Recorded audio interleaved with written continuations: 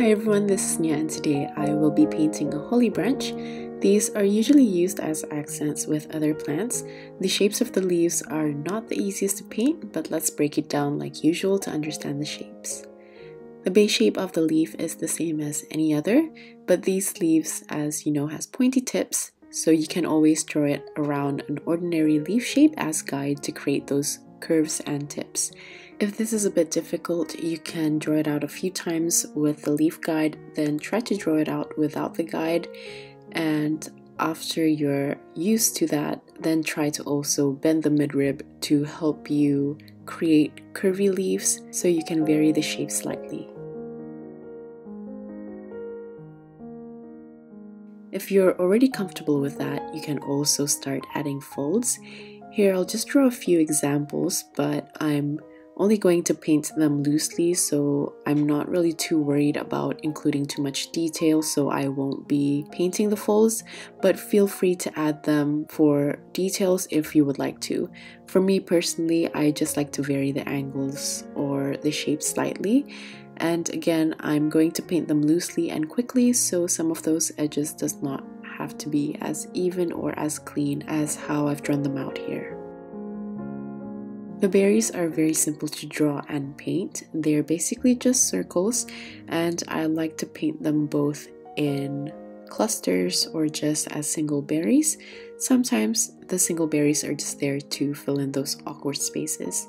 I like to add a dot at the tip to give your eyes an idea of where the berries are facing, and the stems which are attached to the berries are very thin compared to the branch.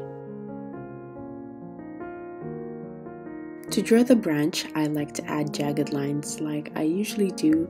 Technically, from what I've seen in photos and pictures, the branches are actually quite smooth, but personally I like to add those edges. I just think that it guides me a bit more with the placement of the leaves and berries, and I basically try to attach them to those protruding points.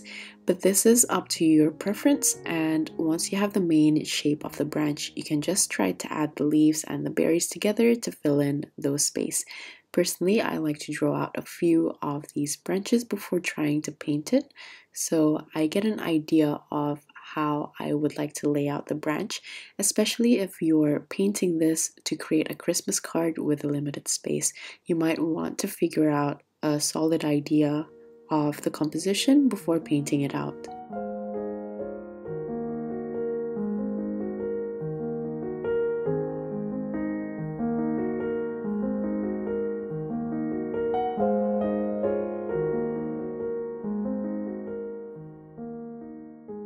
I like to also place some of the berries or the leaves on top of the branch. This way you're creating a bit more depth through the layers. So now I'm going to go over the colors, and the colors are Vermilion by Holbein, Quin Red by Daniel Smith, Burnt Umber by Holbein, Ivory Black by Holbein, Ultramarine Deep by Holbein, Hooker's Green by Cotman, Permanent Green 2 by Holbein, Permanent Yellow Deep by Holbein, and White Gouache by Winsor & Newton. These are just the colors that I chose, but you could also use other shades. I personally felt like these colors give a nice warm vintage feel after painting it a few times, which is what I'm looking for, but you can always adjust the shades to suit the feel for the painting that you're going for. The first thing I'm going to do here is paint the branch, and the color that I'm mixing here is Permanent Green, Permanent Yellow Deep, and Burnt Umber. I'm mixing them together, and I'm using a very thin consistency because I want this to just act as a guide so I can place the berries and the leaves, but I'm painting it lightly, so if I want to paint the berries on top, those branches won't be too much of a distraction. The branch that I painted here is also fairly thin because personally I would like it to look more dainty, and I can always add on to the branch to make it thicker at the end. With the berries, I'm using the color Vermilion, and I'm using a medium consistency to a thick consistency, so the berries are going to stand out. I want the red to be quite vibrant, and this way I don't have to keep layering it when I know that I want it to be saturated. I'm keeping a tiny bit of space whenever I want to add the berries next to each other, and if it's slightly overlapping, this way the paint won't mingle with each other and you'll have separate shapes to give the painting more of a lighter feel. And as I'm spreading out the berries, I like to vary the amount of berries in the cluster, just like how I drew it out before. And on top of that, I like to also vary the size to keep it nice and natural, but the main size will be the most dominant.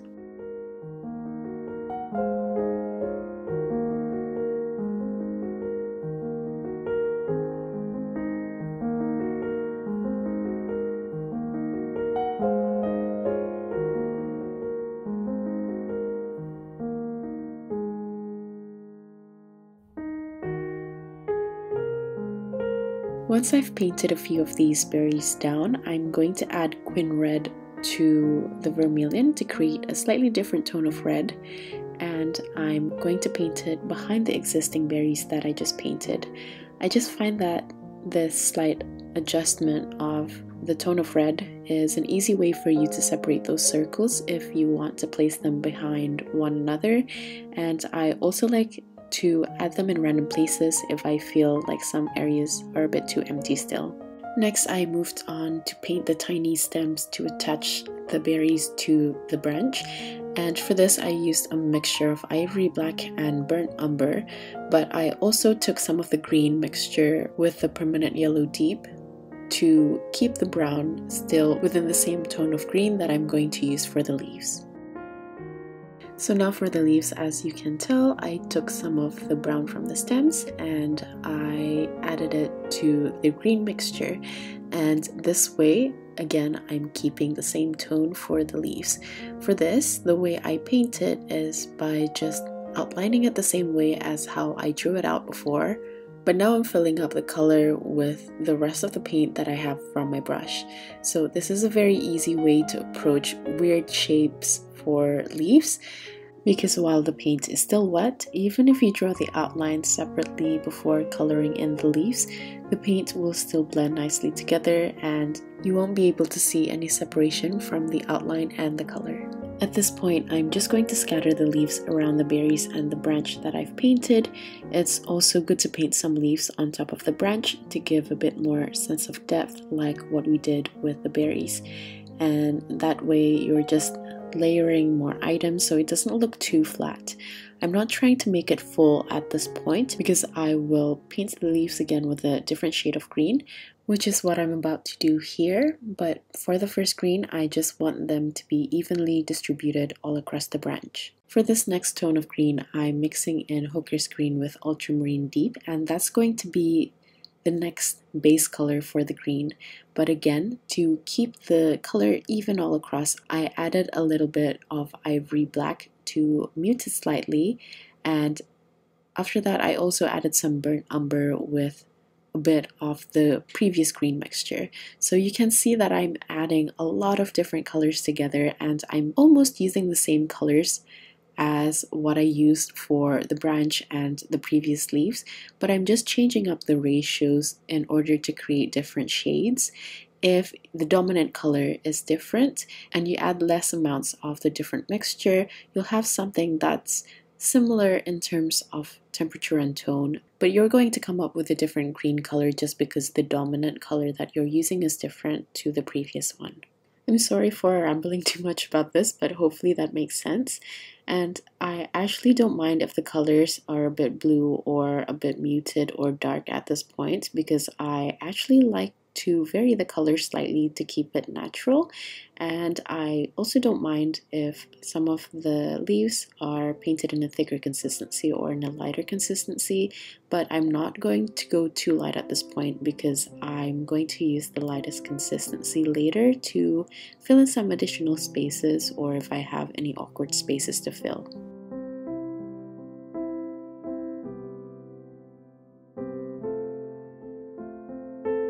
From here, I feel like I have a good distribution of the leaves and berries all across the branch, and you can always add more, like what I'm doing here with the berries.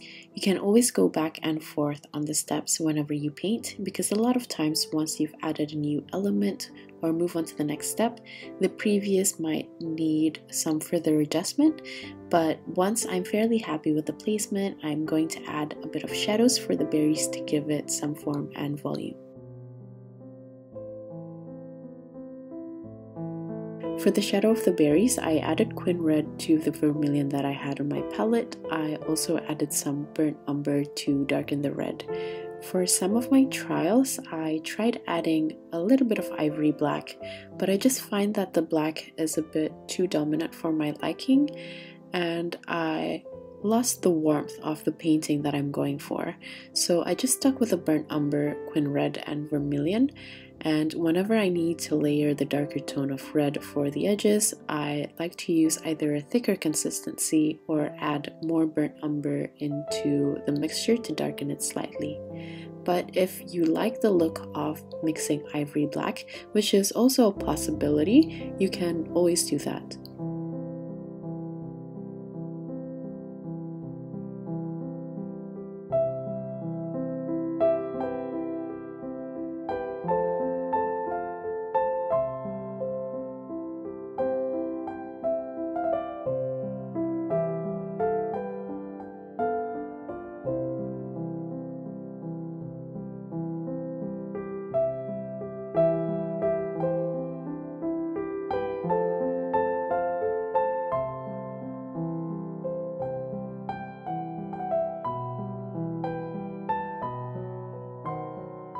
Now I'm going to add the little dot at the end of each of the berries, and for this I'm mixing burnt umber, ivory black, and Quin Red.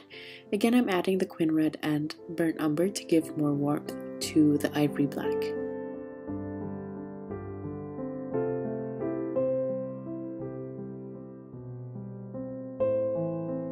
And here you can see me going back to paint in more leaves, this time in a lighter consistency, so I can fill in some of the spaces that I find is looking a bit too empty. Next here I'm going to add a bit more detail to the branch, so you'll see me taking some of the green mixture that I had on my palette, mixing it with the brown and also the black for the tip of the berries, and I'm just going to repaint the branch because I think I have a good distribution of the leaves and the berries at this point. So now I can paint those branches in a thicker consistency while also avoiding some of the berries and the leaves which are placed on top of the branch. This is also a good opportunity for me to thicken the branch if I want it to be a bit thicker than what I initially painted.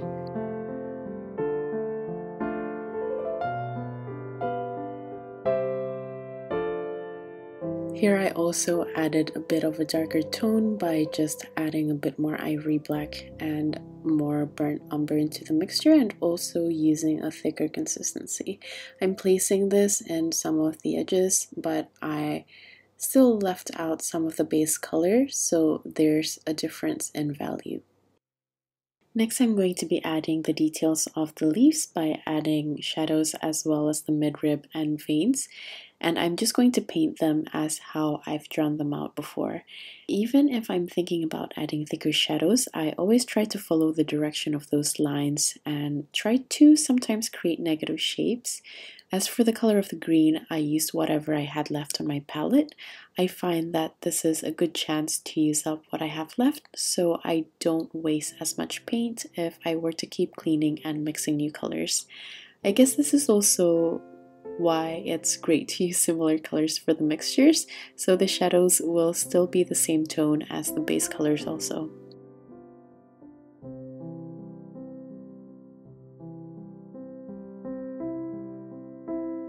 You'll see me varying the details here.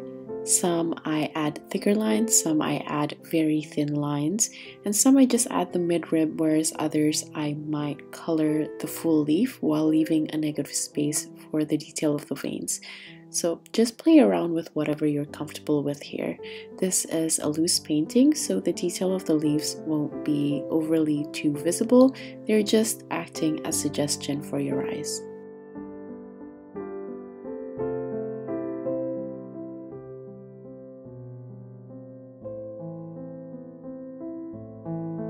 With the green that I had left on my palette, I also used a very thin consistency of it to paint some light reflection from the leaves to the berries, and I just feel that this will give a better consistency of color all across the painting.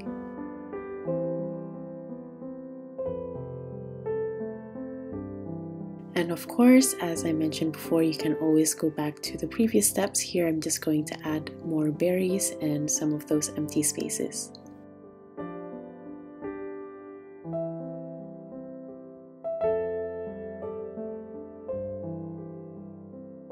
This next step is optional, but I personally like to mix in different leaf textures, so I decided to add some pine leaves to fill in some of those empty areas.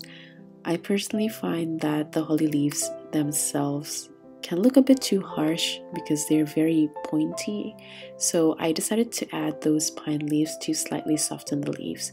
Again, I used whatever green I had left on my palette, and I'm painting the leaves very lightly and loosely so they don't distract from the main holly branch.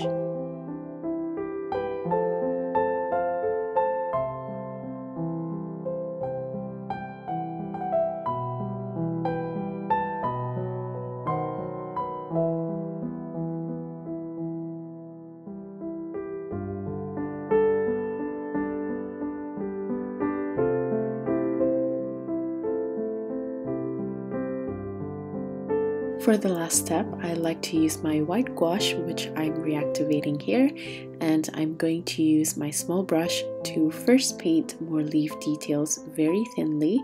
I'm using a very dry brush consistency. It's so dry that when I paint the lines, sometimes the paint doesn't come out smoothly, and I can also keep the tip of my brush very sharp this way.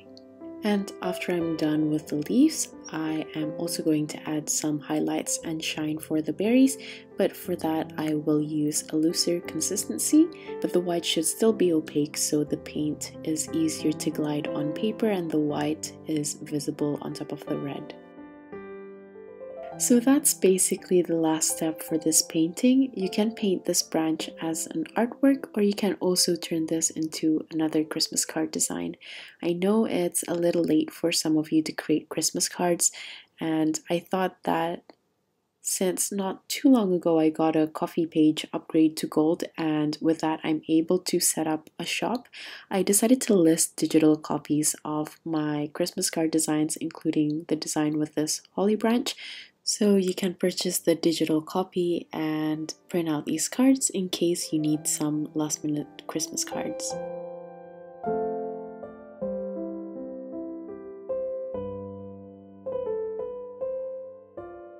So that's it for this tutorial. Like usual, the tools that I used, my social media links, as well as the link to my coffee page will be in the description box. If you're still here, thank you so much for watching till the end, and I'll see you at the next one. Bye!